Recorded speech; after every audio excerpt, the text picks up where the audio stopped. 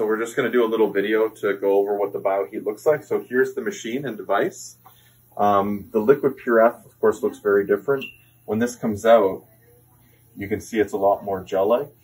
So this is just an extra one that we have from the patient that we're working on.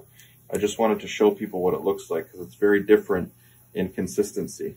Okay, when you look at it, it looks a lot more like, almost like fat tissue. Okay, and that's what we're going to inject into our patients. Either we make membranes or we can inject this as biological fillers into the skin.